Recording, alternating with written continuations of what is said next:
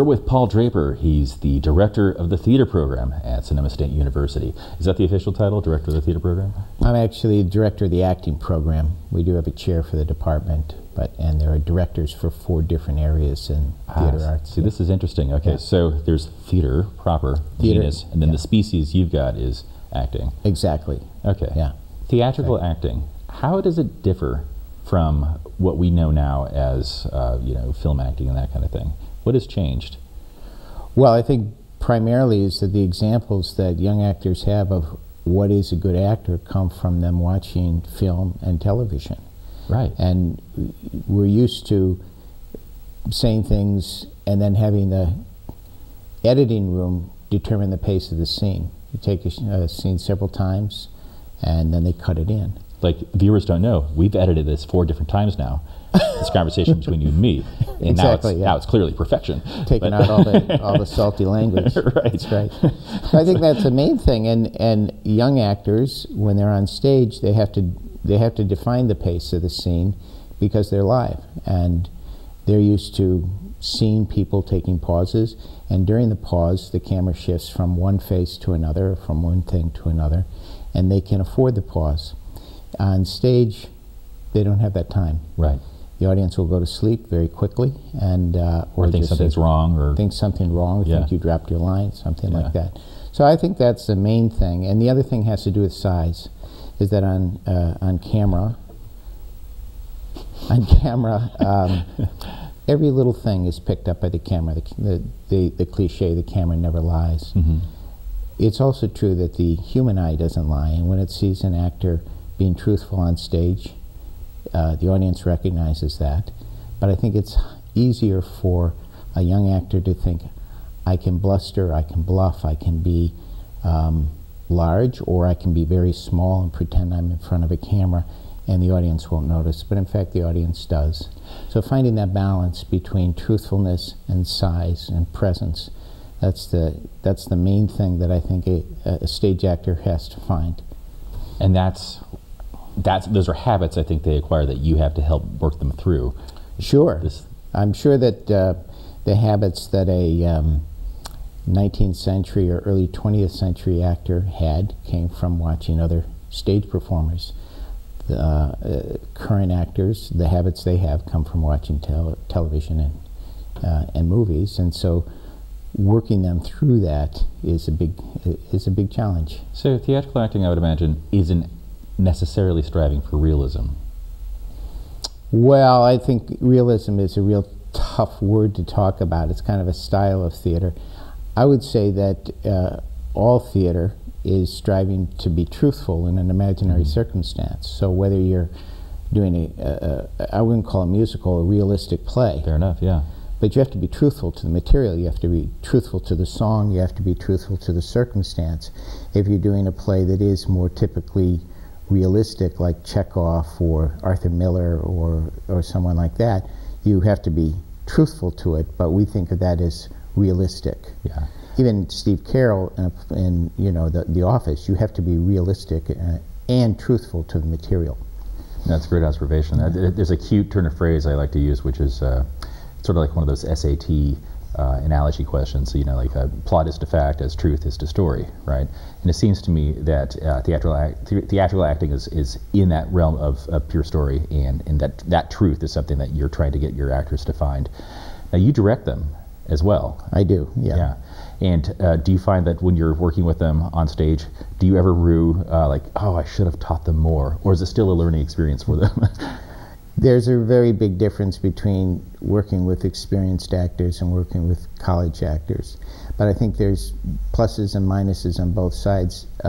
Young actors are so gung-ho. They haven't been through the experience of being told no a lot in audition. Mm-hmm. They haven't been cheated out of a paycheck yet.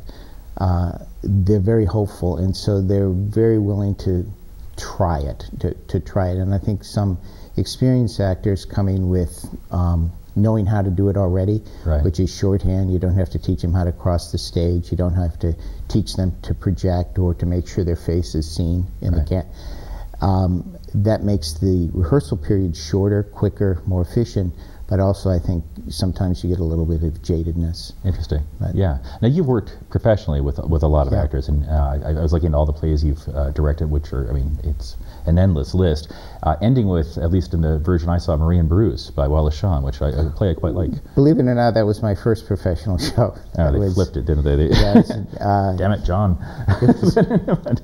But it was many, many years ago in Chicago. Yeah. So working in that milieu, you know, is it one of those deals where, as an instructor, you are still learning your craft as well, or? Oh, certainly. Yeah. The more I do it, the more I appreciate that it's my students who are teaching me. Right. They're teaching me how to get through to them. They're teaching me what the sensibility of the current time is. I'm many years older than most of my students, all of my students, I should say, and they're teaching me how I need to talk to them, and I'm teaching them what's in the material. It's always got to be a conversation, and I think when I was younger, it was like, do it the way I wanted, but then I wouldn't get as satisfying a result. Right.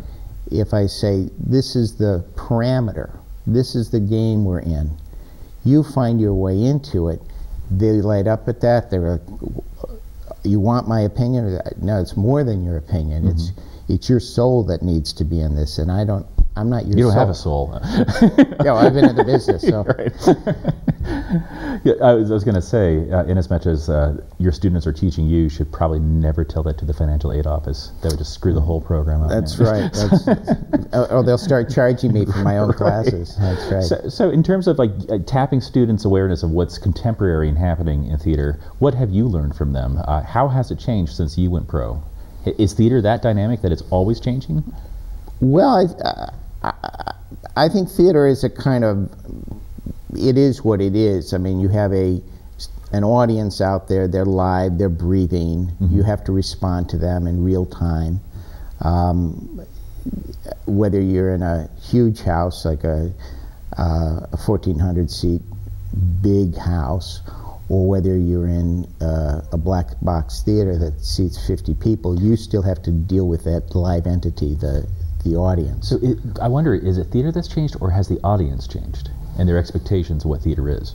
I think the audiences have changed quite a bit. I think what audiences expect is a level of professionalism that perhaps when I was starting out, it was like, well, we expect you to be live theater actors. We don't expect you to have the perfect prop all the time. We don't think every hem has to be sewed up.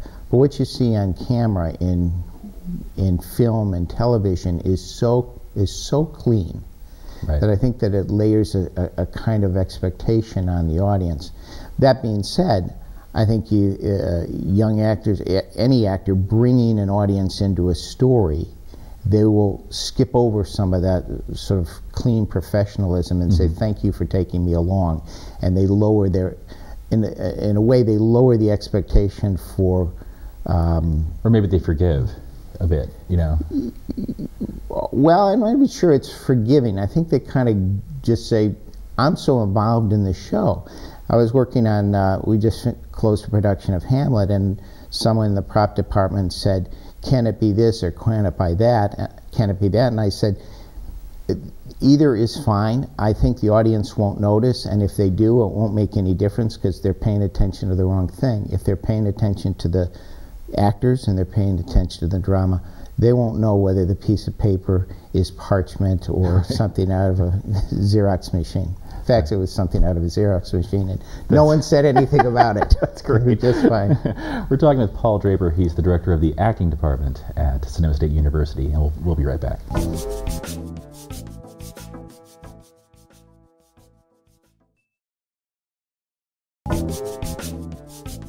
And we're back with Paul Draper. He's the director of the acting department at Sonoma State University.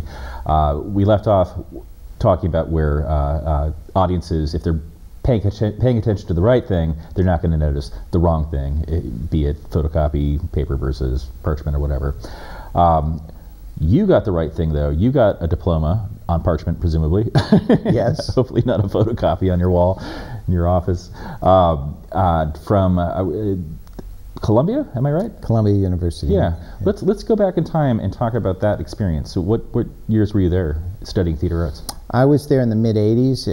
I think I started my program in '85 and completed in '88. And that's a really dynamic time for theater, especially in that area. Oh, so much. Off-Broadway was happening, like really beginning to... It was great. It was huge. And one of the things in my program is we had a connection with the Schoenfelds. Okay. So Friday afternoons, we'd go down to the Schubert Alley offices of the Schoenfelds, and we would just chat with Bernie Jacobs and Bernie Sahlins. We just talk. For the audience not hip to the Schoenfelds, who are they? I'm sorry, it's Jerry Schoenfeld and Bernie Jacobs. They were the top producers for the Schoenfeld for the Schubert organization at the time. That's great. So, well, why acting then? Why? What drew you there? Well, actually, when I went to graduate school, I went as a director, and my program actually didn't have an acting program associated with it. They trained directors and playwrights and managers. And the vision of the program at the time, it's changed now, that now they have a full-fledged acting program, was that there are hundreds of actors in New York. You'll find the actors. But it's very easy for a writer or a director to get swamped in a program where there are hundreds of actors and a handful of directors. So it was a very strong vision. We got to work with some really top professional directors and writers and actors in New York. We were exposed to what was going on, for everybody from Robert Wilson to Joanne Akelitis, to Jerry Zaks. We were exposed to really good work at the time, and we were challenged enormously in the classroom. My second year project was to take a Shakespeare play. We had 1 hour. They said you can have 60 minutes, you can't have 61, and you can't have 59, essentially. But you have to do every scene in the play. Wow. That's a challenge. Could you reinterpret the scenes? These are 5-act plays usually. Were you able to cut and chop? Well, we had to. It had to. So it wasn't just fast. It was just. No, it wasn't fast. I suppose you could do it that way, but it was cutting lines. But you couldn't cut a scene. So a scene might be just a cross, but you had to convey in the cross the meaning of the entire scene, and that was a tremendous challenge. And another aspect of it was we didn't have designers. So they hooked us up with the School of Architecture, and they would assign a graduate student in architecture to design our set. They taught us about space, and they taught us about not thinking about the convention of the theater, and we taught them about you have to work with time. Right. You only have this amount of time. And it was a tremendous collaboration, one of the best experiences I've had. And so when it comes to theater directing, given what you've learned, is it an interpretive art? Is it a form unto itself? I would say so. Yeah. There are people who say directors are there to serve the project, to serve the writer. That they're technicians sometimes. Yeah. To some degree. Yeah. But I think if you're not interpreting, then you're not really in the room. You have to make choices. And I always say, well, you could do a production of Macbeth with 5 different directors and have each one of them do a different act, and you would see how different directors approach the same material. Right. My job as a director is to allow the audience to see the world as I see it. I have to work with actors, I work with designers, I work with producers, and we collectively shape it, but I've got to be the person who says this is the way we're going. So it seems though, in that regard, it's almost like the auteur theory of cinema. So in as much as there's a presumption that the play is the thing, right? So it's a writer's medium, theater's a writer's medium to a degree, or there's a perception, at least that I've developed, that it is. And then film, at least in the 60s and 70s, kind of turned that around and said, well, these are the raw materials, but it's the director's vision ultimately, right? It seems like you're in that kind of space where, yes, the play is a thing, and here are some actors, but now here is a vision that I'm using these elements to project through or with. Well, I think if you're working with an old play where the playwright isn't around, you don't have access to that brain, Right. that creativity. If you're working with a live writer who's in the room, you have certain obligations. They may also have a brain, though. That happens. I've never met one like that. But I mean, I say to my students, you owe the writer their lines. Right. You can't change their lines. You can't say, I'm going to interpolate this or drop it or rewrite that. Mm-hmm. You owe them what they put into it. They've organized the material. They have something to say. They're trying to convey certain themes, and they're doing it with language, they're doing it with character, they're doing it with a lot of technique. And it's not for me to say, hey, that doesn't count. Right. Then I would be the writer. And I think that's the distinction between an auteur director, someone who essentially rewrites the material in their own image. Someone I would call Joan Acolytis an auteur director. I don't think I'm in that vein. But neither am I in the vein that says, I don't have any choices to make here. Right. I think that the director has to make choices and has to have an idea of what this production will be. And the newer the play, the more you have to follow the lead of the director. I mean, the writer. Right. Because that's all you've got to work with. That's right. Yeah. And you can destroy a play that's a beautiful play if you're not listening to the writer.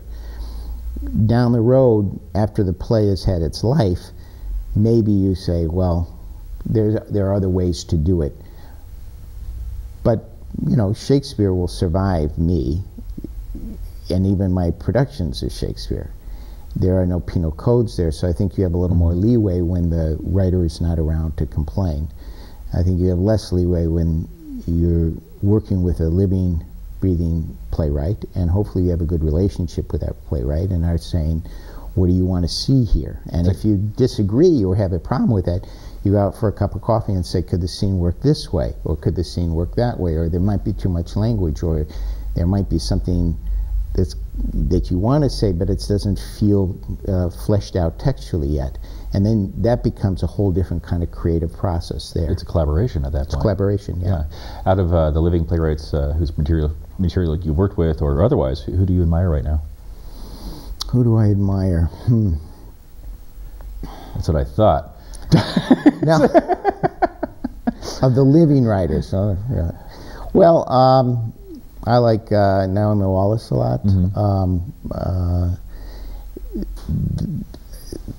There's we did a production of the Trestle at Poplar Creek a couple years ago, and I like that.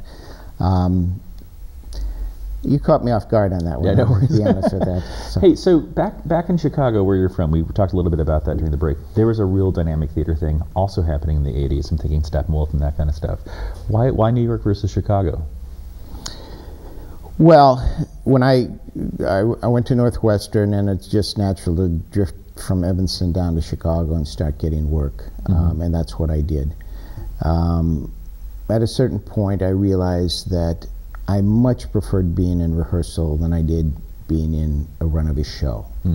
That the creative work of working with others, of coming up with ideas, of working with a writer, seeing what's in the material, that was very satisfying to me. And also, I wanted to make all the choices. I didn't want to just like, I'll do the choices of this character. I wanted to have influence on the whole picture, and that meant that. And I used to argue with directors, and I realized that my arguing with directors was me saying, I want to be that. Yeah. And it was very unfair to the directors I was working with, and they let me know that I was not being fair to them. When I stepped back and said, I don't want to be an actor, I want to be a director. And when I started directing, and realized that that was the thing that was really driving me, then I could go back into a situation as an actor, and I had no problem with the director saying, could you try it this way? I just stopped fighting that. That's good. I got to be a better actor, and I said, well, I better pursue my career, and I went off to New York to get a degree in directing. So we'll pick up on that in the next bit. Okay. We're talking with Paul Draper. He's the director of the acting department at Sonoma State University. We'll be right back on 7 to 7.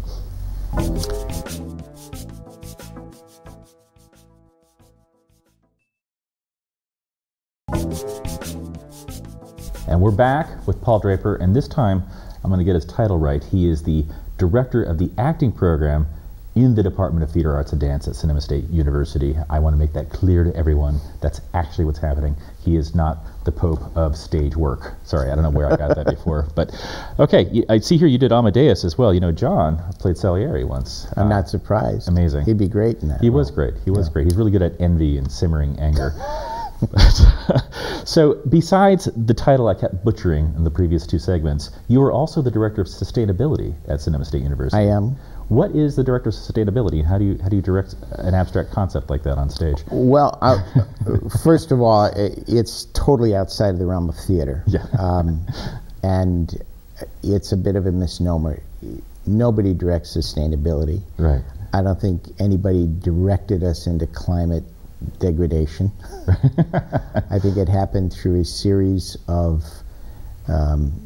human choices, right, some of which were quite strong. I mean, moving into the industrial age was a necessity. Yeah. Moving into cars versus public transportation systems. Yeah.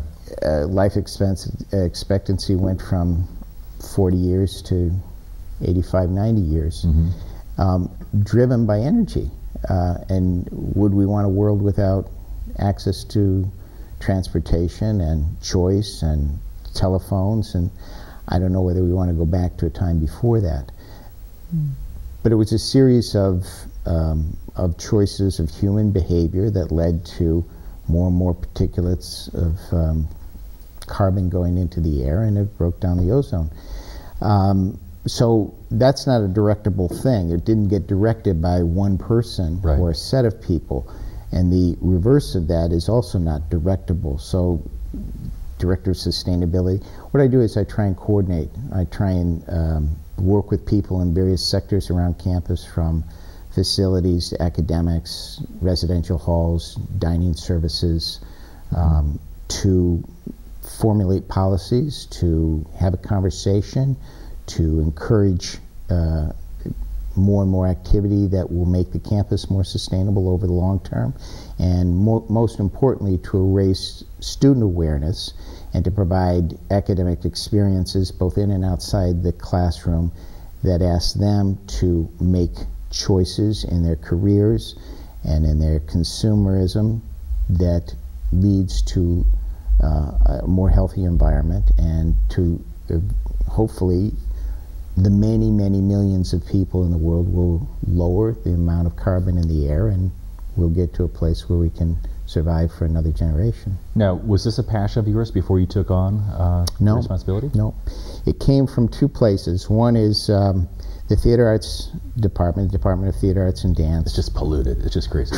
No, we did a season of plays about water. Oh, I see. And we created a campaign around it. We called it Waterworks. We did a season of 6 projects, 2 dances. There was a couple of operas, short operas that were done in the music department. There were 3 plays done in the theater arts side. One was a new play written by a student. Wow. That talked about drought in Fresno, which is sort of the opposite of Waterworks, but we thought it counted. Yeah. And we invited the campus to hook on to our ad campaign, to say, if you're doing something about water, then let us know and we'll publicize it for it. Coincidentally, the School of Science and Technology was doing a symposium, a year-long symposium on water, and other areas around campus said, yeah, I'm doing this lecture on water, I'm doing this, or I have this guest coming on. And it became a year-long thing, and it was very powerful. Subsequent to that, I was asked to be on a committee about sustainability that was just being formed by the provost, and he asked me to speak about our ad campaign, our marketing campaign, and then he said, well, why don't you try being the director of sustainability? Though, in fact, I don't think there were any other people who were interested. So I said, okay, I'll give it a shot, and that's how I came into it. That's how it happened on that side. On the passion side, my son was applying for high schools, and he was asked to write an essay, and he wrote about the Pacific Gyre, which is a 3-mile deep Texas side chunk of plastic floating out in the ocean. There are 3 or 4 of those in the world, and he wanted to write about why that was terrible and what had to be done about it. I didn't know it existed. So I started saying to myself, what is it that my son is telling me about the world he's finding himself in? And I ought to get involved in that kind of thing. And so the two of them came together at roughly the same time. It's kind of an interesting melding of, really one of the few times we see art doing real impact in real time, on a campus, or maybe not the only time, but a time where it's very explicit in this case. It seems like the art of the productions you were doing that, about water led directly to the sustainability directorship, which you now hold. Well, I think for me it brought me into that realm of the university has a long history of doing things about sustainability, and the work that's being done with the water agency, with waste management agency.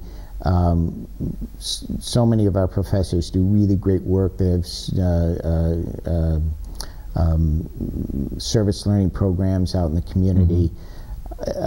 There just wasn't a mechanism for connecting the dots across campus. In fact, the marketing campaign we came up with is called DOTT, D-O-T-T, Do One Thing Today, and it's about connecting the dots across campus. So that's what we've been doing in the last couple of years, is really saying there are these things that are occurring across campus. You should be aware of them. You should make other connections. You should see if you can find a way to augment what you're doing in sustainability by working with others. How do you see the future taking shape with the crop of kids you work with now, or students, I should say? This particular generation. In sustainability or acting? Let's talk about sustainability first, and then go into what's going to happen more generally with acting and that kind of thing. I think our students are so aware, not just our students, but this generation that are 14 to 22-year-olds. And even younger than millennials now. They are aware of the danger to the earth in a way that people in my generation still are not. I don't think there's a 14-year-old, a 16-year-old who can say climate change is fiction. Right. And they understand that.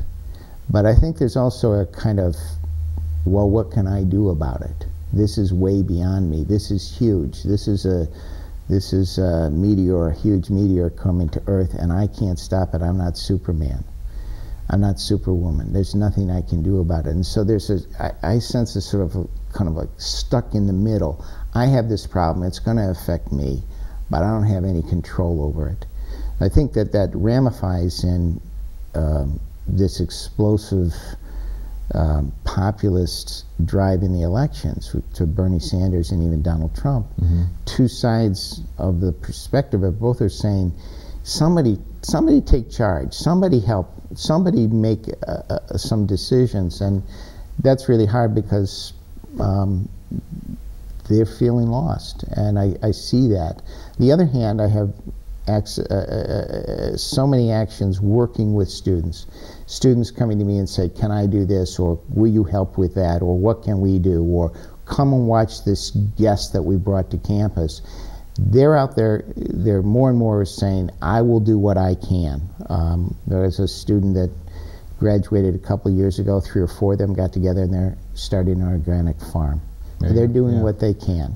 And I think it's adding your light to the sunlight, if you will. I hope there's enough of that activity going on. I think that we're getting to a turning point. I read some statistics the other day saying the ozone is actually repairing. Right. So maybe it won't be too late. Maybe it won't be too late. On that note, it's too late for us. We must stop the show. Okay. This is 707, and Paul Draper, who is the director of the acting program at Sonoma State University's Department of Theater Arts and Dance. Thanks for being on the show. I hope you come back. Thank you. Thanks for having me. Did I get it right? More or less, yeah. I guess so.